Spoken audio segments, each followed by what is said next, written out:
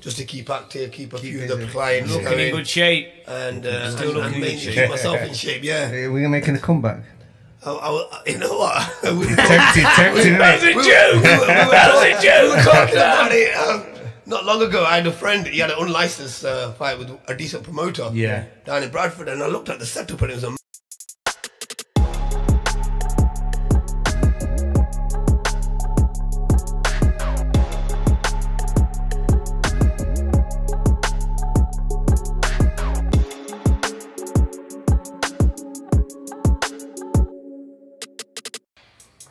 Yes. Welcome to the 13th and final round podcast. Today we have a very, very special guest, former Commonwealth and former IBO, and let's not forget former MBE Jawaid. To sleep. Yes. Khaliq. Yes, Joey. How we doing, Jawaid? How we doing? Hey, I'm doing well, thanks, man. How have you coped with the lockdown? Let's start there. It's been alright, you know, it's not been too bad. I'm quite lucky. Just before lockdown, I built a gym in the backyard. Wow. So I was doing little bits there, doing a few private classes on the park, done as much as I could just to keep active, keep a few of the clients looking in good shape, and keep myself in shape. Yeah, we're making a comeback. You know what? Tempting, That was a joke. That was a joke. We were talking about it. Not long ago, I had a friend. He had an unlicensed fight with a decent promoter. Yeah. Down in Bradford, and I looked at the setup and it was amazing. What's his name? Kami. What's his name? Sayaf. Yeah. He's got Combat Challenge. Yeah. Yeah, No, it was him as well, but there was Solid Impact. the other one. He's involved with that. Mine's Solid Impact. Solid Impact. Yeah. Mine's Solid Impact. As you know, He's involved with that. this guy is a shrewd guy, man. No. He's shrewd. Man. Listen, when you finish boxing, you always want to be involved in any sport, any boxing. No, but honestly, anything was boxing. they had like 3,000 or 4,000 people there. Yeah. If not more. Yeah. And it was a nice little I think it's setup. Combat Challenge, yeah. And the mate that knew him quite well said, "Oh, you know, get a Java fight." And I goes, "You know what? I won't mind little move around." Just Go on, Jav. Let's let him move. Go on. Well, on my own show, Solid Impact. I bet Solid Impact. Yeah. I jumped on it myself. That was my last fight. Is it? You had a boxing match in a cage, didn't you? Yeah, it wasn't in a cage because we do MMA and kickboxing. I would do boxing, so we did it in a cage. So it doesn't matter. I think every time I have a good week here, and I'm like, I feel good. Yeah. I think, I can still do it. It's good, man. You know what it is? We all go through the same thing. And we all do. the next day when I'm in pain, I think, you know what? Forget it, man. Don't recover the same, right? Remember yours? See, it's in the blood, mate. Remember yours? White collar fight. Yes. Once you've done that white collar fight, you know it to yourself. That's it now. I finished boxing. Yeah. I think every boxer's got to have a little white collar fight afterwards. No one will think of coming back. Yeah. Just go into there, prepare, which is really hard, and you'll know, think, oh gosh, it's too much this. Yeah. And then you say, yeah, I can retire peacefully now. That's why I think. Shugs, are you ready for a comeback?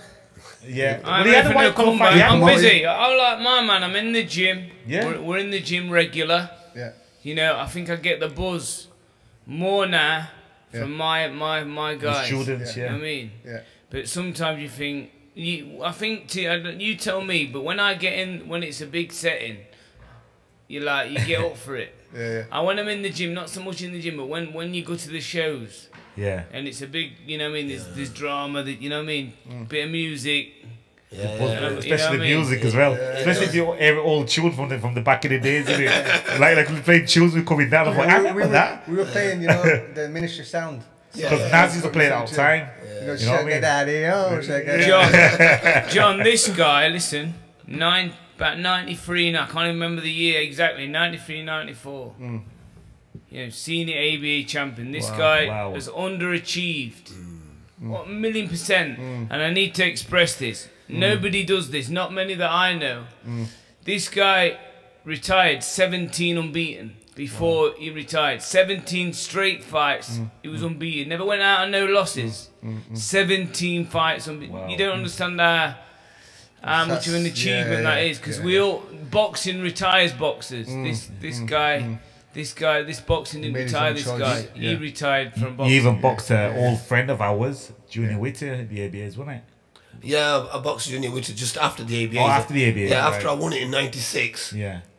They told me, you could have got this fight. He was quarter finalist, and you know, do you want to take it? And I thought, go on, I'll have another couple of fights before I turn professional. Or if I do, it shouldn't be that hard. He lost, and the thing is, and he was very, very awkward. You know, very awkward. Bag of tricks. You know, as most fighters, I felt like I'd done enough, but obviously I didn't, and he beat me, and then we ended up in the same camp in Sheffield. Yeah. And So you trained Ingles for a bit? Yeah, I was with Brendan Ingles for the first 3 years. Yeah. So I missed you then. 4 years, sorry, after my professional you came 2 career. years after. I came 2 years after you. Did you? Which house did you live in? No, I was travelling. No, I was travelling. I stayed a few times. Newman Road. I stayed for a couple of weeks before the Lee Murta fight. And before another one title fight, the Smith. What's his name? Ernie Smith. Yeah. Yeah.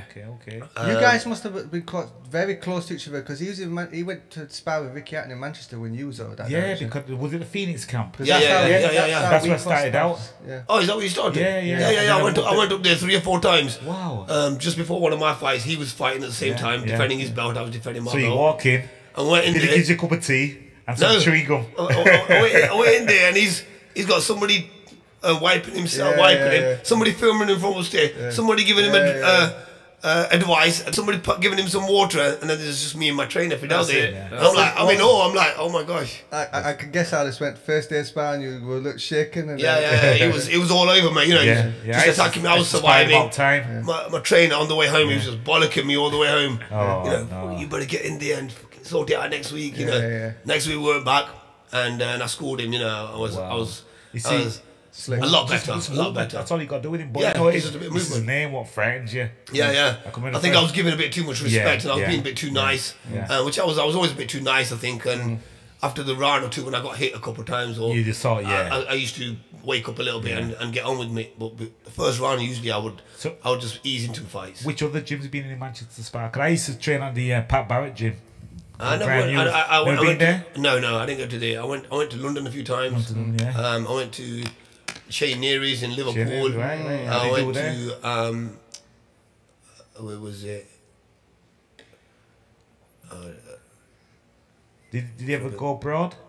Yeah, I went to Denmark. Yeah. Same. Yes. I went to Denmark, Tenerife, Yeah. and France. Yeah. So I went Wow. got a few places. Understand this though. Yeah. Understand this. This guy had an unconventional career, John. Oh, 100%. Listen to me. Senior ABE champion. Wow. You know, if this guy was around now, listen, this guy was around now, he would earn a fortune. Yeah, Yeah, 100%. would. Eddie Earns brought boxing back. Eddie Earn, I can do nothing but commend him. Wow. And this guy, senior ABE champion. Why is this guy a senior ABE champion? If he got it now, he'd have had £1 million contract. Definitely. So, senior ABE champion, my man was on the road. Why do you think it's due to management? I think a lot of boxers come in very naive to the sport and they don't realise all the politics that are involved. I was the same. I just wanted to do well. I saw boxers doing well. You know, I loved the game. I saw Prince Nassim, he inspired me, and I turned professional. I was never going to turn professional. I just done it as something I loved and a hobby, and I was doing well. And everyone was telling you you're a bit old. I was turned pro at 27. Joined the Ingle gym where Prince Nassim was, thinking, I've made it. I've got to the Ingle gym. We all do that. And with Prince Nassim, you learn stuff then. And then I started learning that it's not as simple as you think it is, where you just get matches that are evenly matched-ish, similar weight, similar records, and you get time to box.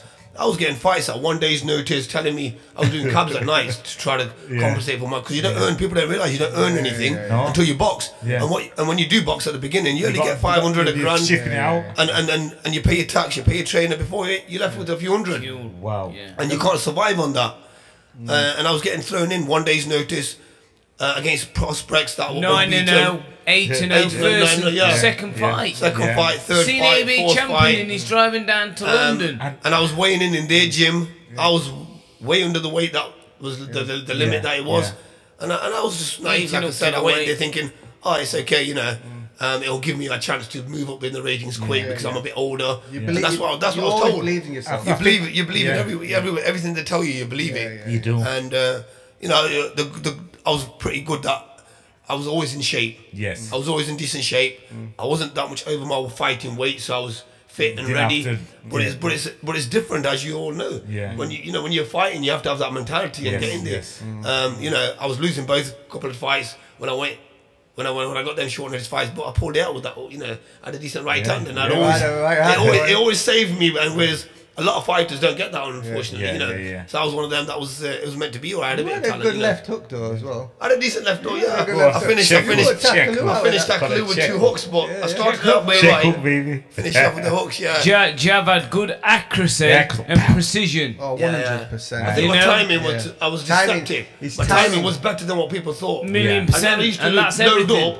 But when I hit people, I would have an effect. Like in the amateurs, you don't get many knockouts. I had more than half knockouts, and stoppages. What you had well though was, I remember watching you against John Bergman. He had a good jab. Yeah. But you had this really good sense of distance. I remember he chucked a triple jab. That's boxing, John. You slipped back and hit him with a right hand and put it down in the first knockdown. Yeah, I think I could, like you say, I was very good at judging the distance. I'd be right in front of you, but I wouldn't get hit easily. I think one of the best things that happened to me was I went to France on a short notice one again. Boxed the French champion, who was an ex-European fight, challenger and champion, I think, and he was hitting me with the jabs, and I was just missing, and I wasn't blocking it properly.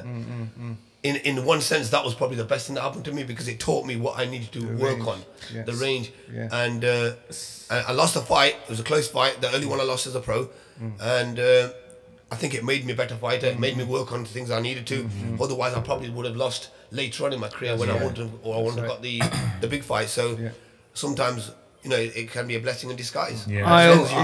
Guys, if you haven't watched Jan Bergman be this man, go watch it, because if you want about Naz Kelly in New York, this was a fight. I always say to my boxers now, I'm not trying to tell your guys to suck eggs, but boxing is not about speed and power. Boxing is about distance, timing and accuracy. 100%. This guy had it. 100%. Do you understand me? Yes. This guy had that natural ability because that's what he had, and that's why he underachieved so much. Honestly, I can't express it. It wasn't his doing. Yeah, I think I was a bit upset that things never developed. I kept getting promised fights that were going to happen in abroad, in America. They were talking about Vernon Forrest, Shane Mosley, never developed because they got fights, and then it just the titles kept changing hands. I wasn't a big enough name for them to box or make any money from. I wasn't promoted in that way. Too dangerous. I got one in Australia that was possibly going to happen against a European one. That didn't develop, and then I was without a fight for a year. I had kids, I had family. I'd think about the future. As you get older, you start thinking about your health. Let's go a bit deeper. Let's dig deep about his career, because everyone knows we're not silly. You know what I mean? Let's dig deep. The career. Why do you think the career didn't go right? Which management did he have? The management, or the promoter? I think they think that they've got to look at. No disrespect. The colour of your skin. I think it's part a bit of a lot of things, like you said. The face needs to fit. That's it. That's a big thing. It needs to sell. If you don't sell, if you're not a ticket seller. I was a decent ticket seller. I wasn't selling major. But not to their standard. Not in today's standard. If you're not selling, they're not happy. Yeah, I think you have to be exciting on each fight. I hurt my hand in almost every fight from the title fights starting upwards. I had tissue damage, a couple of fractures. So every time I hit somebody, the right hand would go. I'd have to box them and be more technical. Right. That can be good for the boxers, but it's not as good for general public. Yeah. I still get a few knockouts. I got the Jan Bergman, I got the first defense, was a good knockout. Another couple of them, I dropped. You had more than a few knockouts, brother.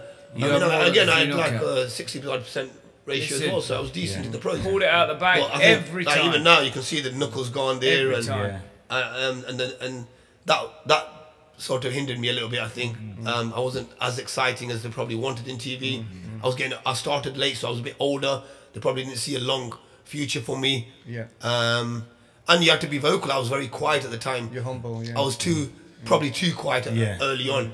I didn't have that much confidence or belief in myself until a bit later.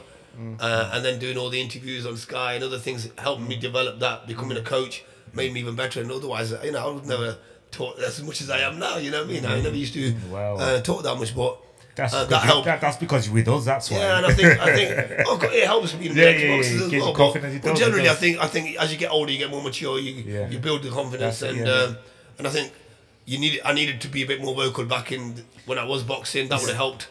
But I think there wasn't all the social media. We did. Yeah. Brendan taught us this. Yeah, but He we did, were young though. But when we were young, we didn't really think of this. Yeah, I mean, That Brendan it's not only helped me. fighting. It's not only Brendan helped me fighting. so much with my confidence. You You've know what I got mean? to build that up. Yeah. Talking and big, like, you know, like Ricky, like a he house. was telling us all that. You know, Yeah. you got any good publicity, bad publicity, it sells, and that's what he used to tell us. I don't know about you, Jab, but the way I feel, you'll feel it. You'll Yeah. feel it. So what I'm saying is, where I went wrong, I've got to get the guy.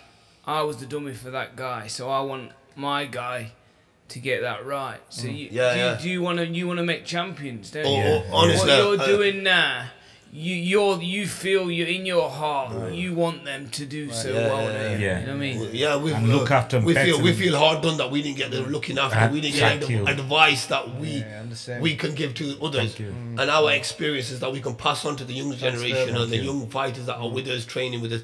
We're constantly talking to them and telling them.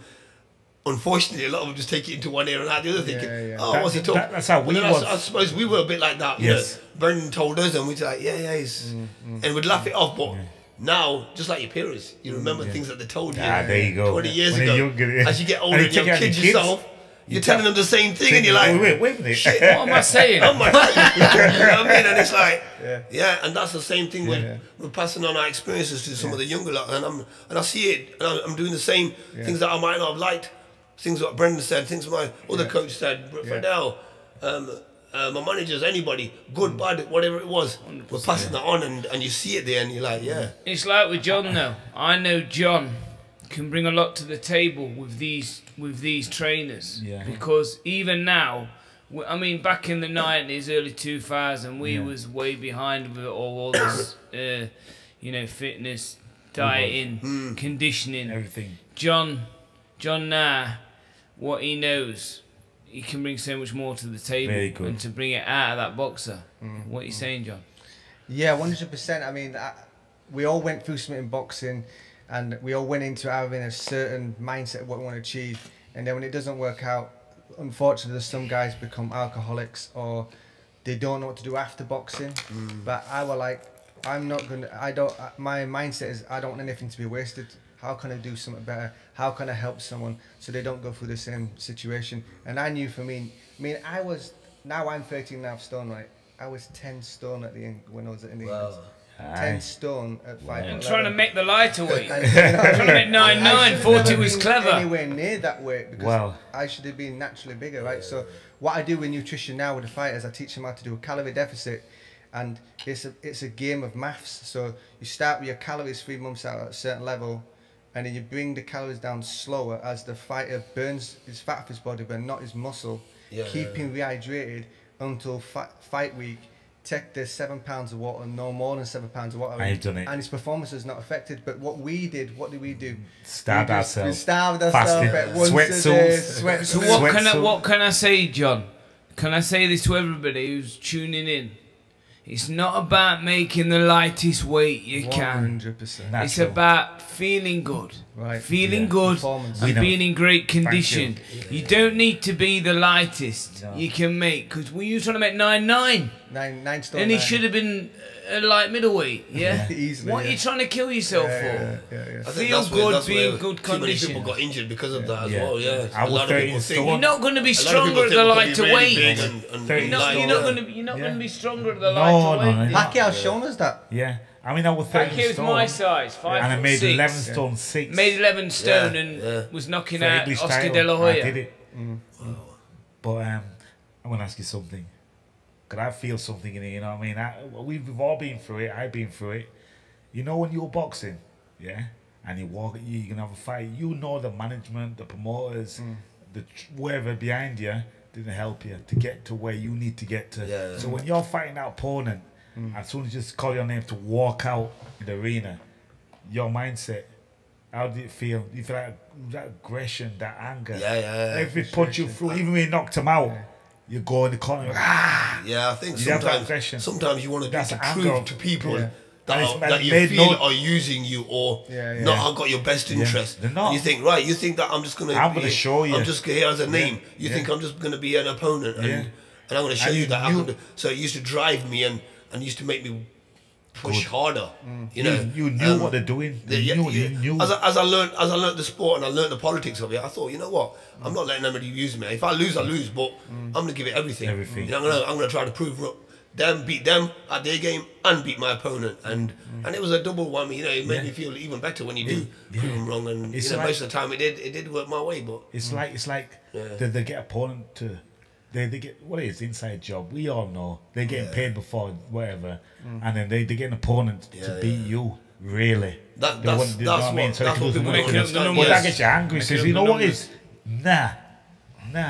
But if you do what you set out to do, and you pull up all the stops and do him over, it's going to happen for you. Yeah. It's going to happen for you. They'll start pulling up. There's a chance. All the other problem is they'll put you with somebody else. That's even better. And then somebody else that's even better. Yeah. Because if you're not relevant, if you're not selling tickets, if you're not the face, don't need you. You're just going to keep getting used.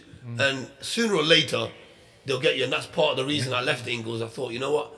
I'm not getting big chances here. Gotta be managed properly, yeah. I'm not getting managed properly. They were losing Frank Warren. They were losing fighters at the time because Prince Nassim left them. We were just making the numbers. Then I got a few more chances with Tommy Gilmore, who was my manager, who worked with Barry Hearn, who was with Eddie's father. They weren't doing that much in boxing at the time, but it gave me that opportunity to box for something. They did have grounding from doing good things to good fighters, and they did have television before. That's right. And then you was back in with them, and then it started building again, and you had some great fights. I had a good 4 or 5 years at the top. You know, I travelled, met a lot of new people. Looked after. Boxing, got looked after well.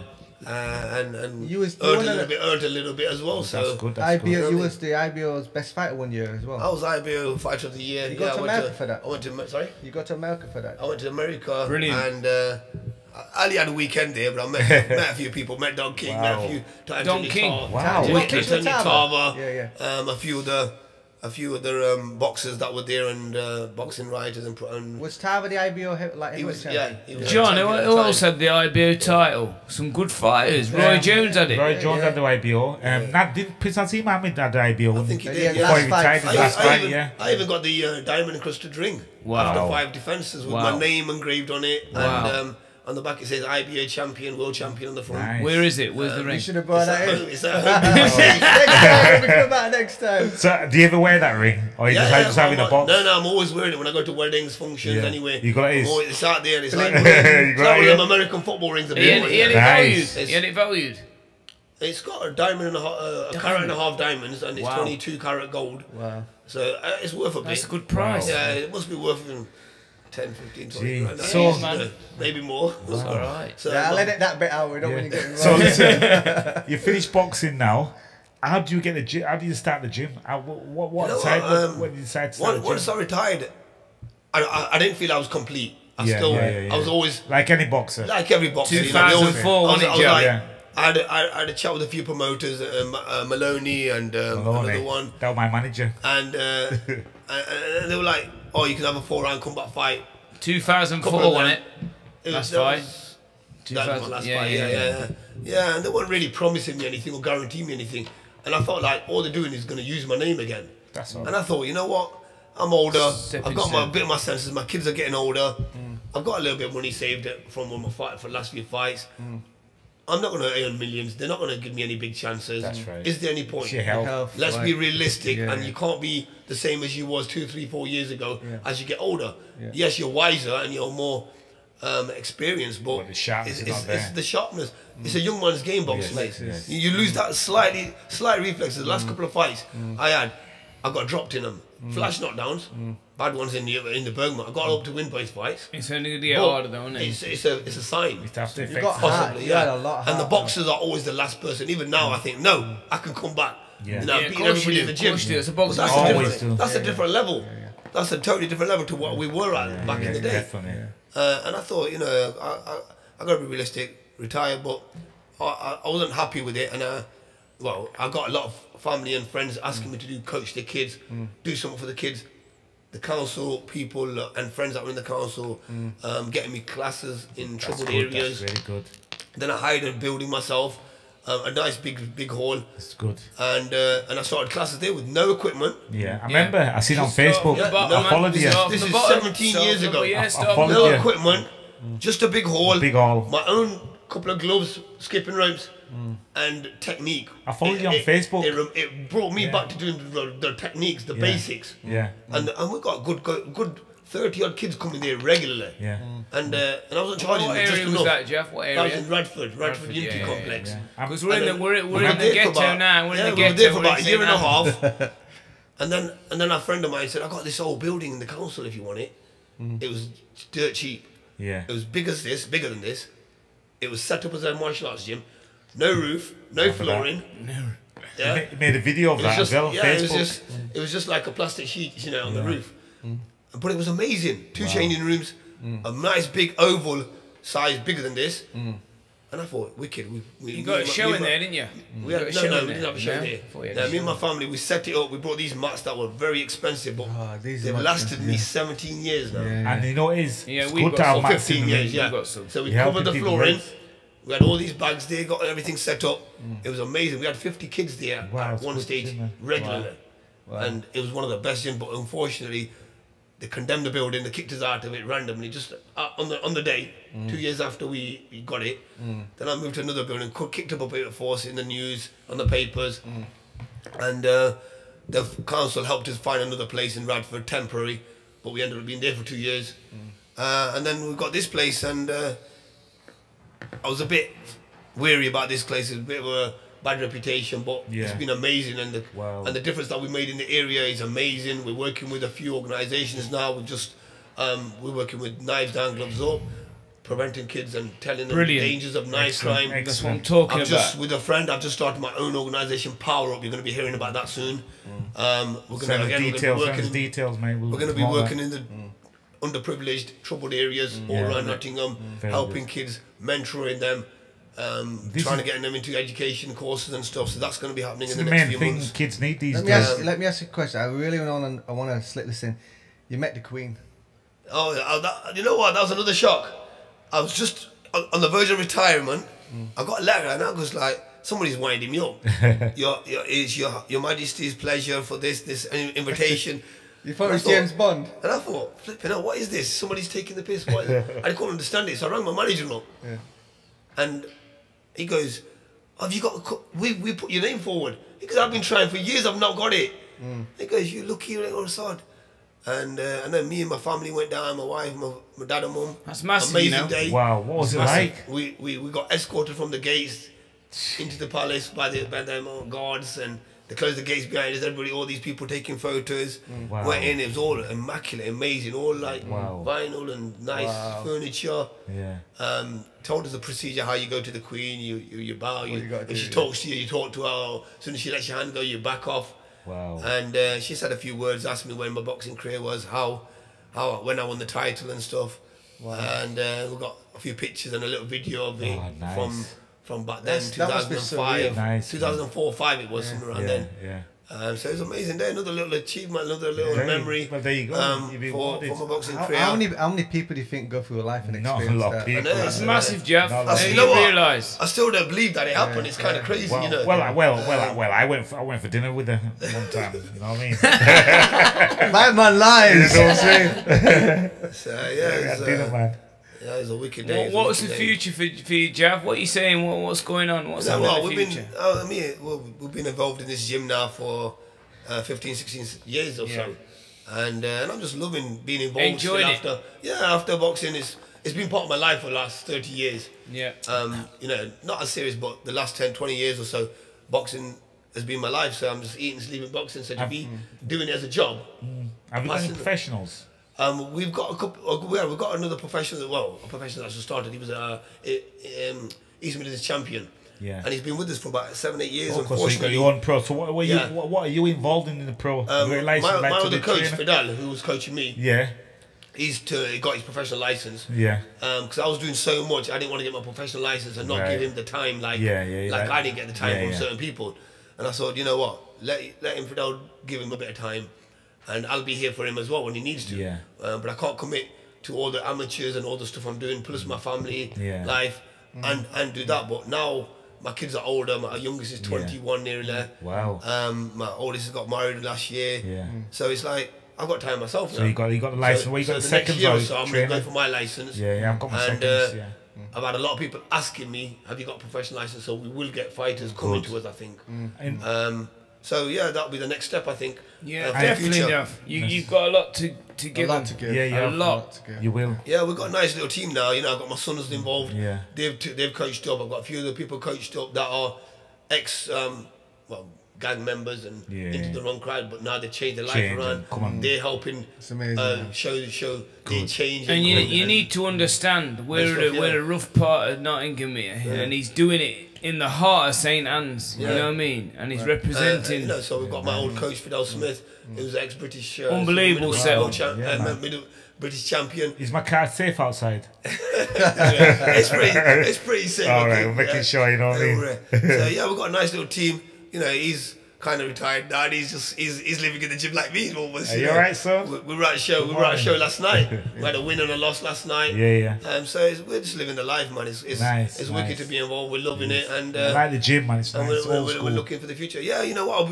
You guys have been involved a long time as well. You don't get many gyms that are similar to this. Yeah. You know, we've been very blessed, very fortunate. We have put a lot of hard work in. Like I said, it didn't come overnight. We've been doing this for 16, 17 years now. Wow. But Jav, gradually got it right. You've got that spit and sawdust effect as well, though. Yeah. It's not too posh. It's nice. You know there's work in You've here. got a nice, clean, proper gym, but you walk in here and it's in the air.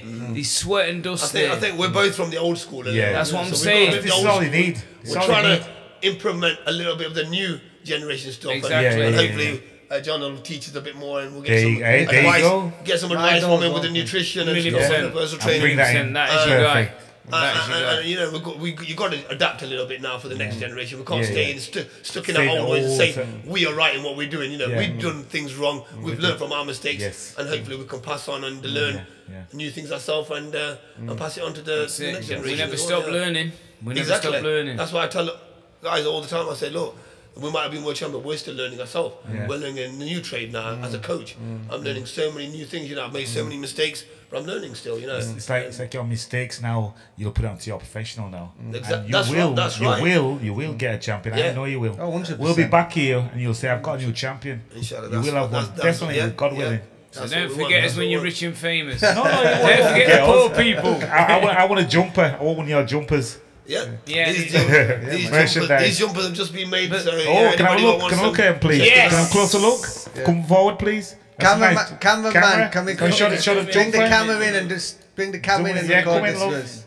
I can add it. Cameraman, record on your phone. That's a nice jumper. This is the production team going to take this picture here. Yeah. You haven't recorded that. I can. After that, Fika. Turn it sideways. Turn it sideways, Fika. See how we've got these 13 final rounds on. Zoom in. My man here, my manager, see him there with the Chicago Bulls out on. What's all that about? We need some hats, John. I've got it in the works. I've priced up. £20 hats coming. Turn the phone sideways. Just take a record on that. Just a close up on the hoodie. Nice. Yeah, it's going to sell the study film. Let's have a look at this merchandise, man. We're buying a jumper. I want a pink one, please. Look at that $1 million smile as well. Yeah. Right. Look at the. Let's have a look at the blue. We can do the hoodies hoodies later. Boom. Anybody wants one of these jumpers? Hit us up. Hit us up. I think it might be same height. Yeah. Yeah. I think a friend of mine. Jawaid as well. Get him in. Somebody used to work in some printing place. And he was training here with us, and we asked him about printing some big pictures for the merchandise. We brought this pound stuff, for pound, all this pound for pound a few years back. I like that. And we never really went and pushed forward for it with it, you know. No, just left and it he there. said, "Oh, I could it's not what you know, it's who you know, innit? Yeah. Because I can do a stand-up picture for you if you want, and look after you." So I goes, "Oh, let's try it." And he made a really nice cut-out cardboard. Exactly. It was wicked. Nice. That was. We could talk more all day, couldn't we? Hey, listen, I'm so privileged to be here. I've met you on Facebook. I've seen some of your fights on TV. I haven't followed you, but I have. I'll just appreciate. It's different when you face each other. I appreciate even being you here. guys. You know, I'm always lovely there. fella, mate. Now maybe I will chat a bit on the. Promises, Jav. Like I said, I know you're not even a quarter of the way through your career. Yeah. You know what I mean? You're gonna take guys places. You know, you're doing great things in the community. Can we come back here? Oh, of course, you know man. in the future. We can go Madison Square Garden with him when he goes. Yeah, Bring the fat camp crew with us. Is that right? Yeah. Hopefully, you guys will be big things. Definitely, man. God willing, man. Trust me, we will. Do you remember Edwin Cleary, who we used to gym with? Edwin's doing well. I'm going to connect you to Edwin. He's got a really good amateur gym going. He's got a Kick or Loose with us on GB. All right. Heavyweight guy. He's coming through. He's got Matty Harris, and he's doing really good things. I think it'd be a good connect. Sparring with Joshua the other day. Sparring with Joshua and Elijah, You might see him on the Facebook. Good kid, yeah. I've not seen him for a long time. I remember him. Yeah, he's lost all his hair as well. He was losing his hair when we was there, though. He's gone completely bald. Yeah, I think we boxed on the same show a couple of times, Edwin and me. Yeah. Wow. Yeah, back then. He's still funny. Still a funny man. Yeah, he's a comedian. He's about 16 stone now. He's a heavyweight now. Yeah. He don't fight middleweight no more. He was about middleweight. I've enjoyed it, John. Yeah, it's good. I've enjoyed it, and I can't wait to get a second part to this. Yes, you know what I mean? So 100%. No, you're doing great things, man. It's good to have boxers doing this that actually understand and know what's going on, and they've been there and they know it. So it's coming from a different angle, you know what I mean? It's and I think the boxers understand. They can feel your love and do you know what's going to happen now? Yeah. Boxing game will change now because we're bringing in something different. Exactly. There's loads of people doing different things. Half of them haven't been there. We're not going to treat them like that. We're going to treat them differently. And then we're going to develop some good boxers and champions. That's the difference. God willing, what we want from the podcast, anyone tuning into this, is that we don't want to interview, we want to chat. We don't want to ask you the same old questions like, how's training camp gone?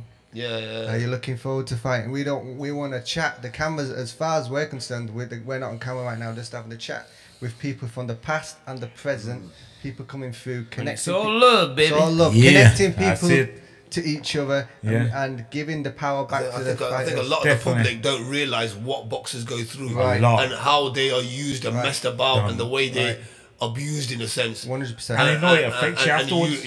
And the way they get pressured into taking fights that they shouldn't be taking, the way they get pressured to make certain weights, fight the wrong kind of fights. Fights that they shouldn't be fighting at the last minutes and stuff. Lose a fight for a certain reason to get a title next time. It's not fixed, but it's almost fixed to a point where they're guaranteed to lose and stuff like that. And this is what the public don't understand. Against it, we're going to make them understand. Listen, this is for the hardcore people watching this, but this is for the public. Sometimes you'll see the household name and you put in your mind that that is the best person because they've been put in the household. But there's guys like Jawaid who would have beat all them household names who didn't get the opportunity. So 2 or 3 times. We're going to be making you understand the game. Some of these so-called journeymen that have had hundreds of fights and stuff, they don't get the respect. 100%. They're fighting every time. They're keeping the game going. You have to be a one-off They get in there every day, every week, without any notice, without preparing. Fighting guys that are unbeaten at 8 to 10 weeks notice for a fight prepared, and they'll put their health and lives at risk just to keep the game going. The game don't go without them. Keep the promoters happy. Yes, they earn a little bit of money, but it's not worth what they're risking in my eyes.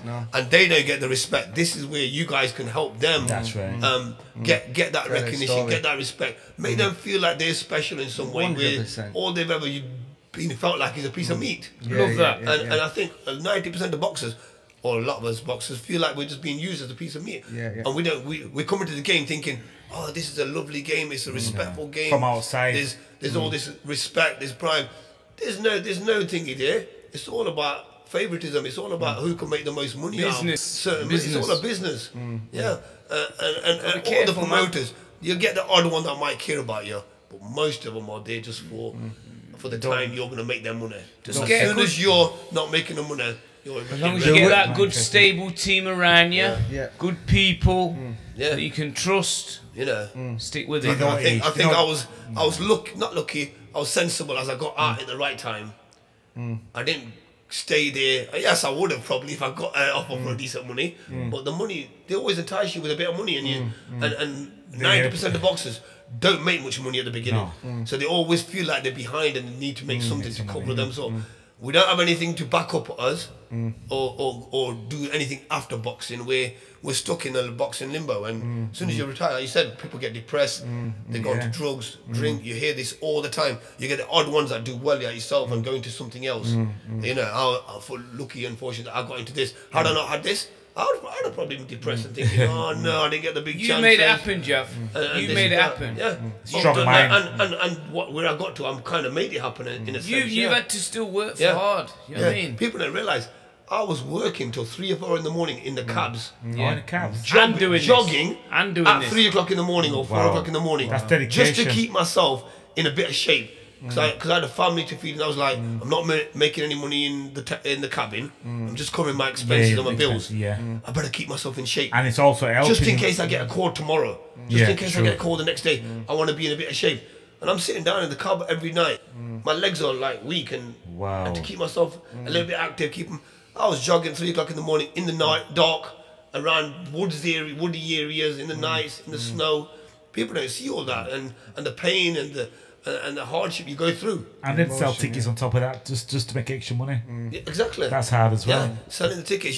Luckily I had a good family that helped me, and friends that went out their way. But I had to do a lot of it as well to keep my face in there, But you're trying to train, put all the time in there, then run out, go and see people, do this, do that, sell tickets. Get some sleep. It's a tough life. And eat as well. Eat right. Eat the right time. Eating right is the big thing. As we said before, if it was easy, everybody would be doing it. That's right. Exactly. We're gonna make anyone who tunes into the show is not just gonna listen to what you see. We're gonna make you understand the things you don't see. Yeah. Because you only see 5% of it. It's like a jigsaw puzzle. You only see one part of the puzzle. You don't see the other side of it. The managers, the promoters, they're the real winners. The fighters have a dream, and their dreams killed not by the talent they didn't have, it's by the politics in the game. So we're going to make you more aware. That's well said. We're going to make you more aware of what goes on, because you need the bigger picture to understand why guys like this and Fidelo's coming up didn't get their opportunity, right? Because Fidel definitely beat Henry Wharton, who's from my hometown of Leeds.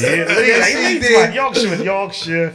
And we're going to be talking about that. With that, I think Isham, you gotta take us out. You're gonna take us out. You gotta take us out. Yeah. Listen, if you've enjoyed this, don't worry. It's gonna get better. Like and share, guys. Like and share. We might be back. We might be back down here every month. Subscribe.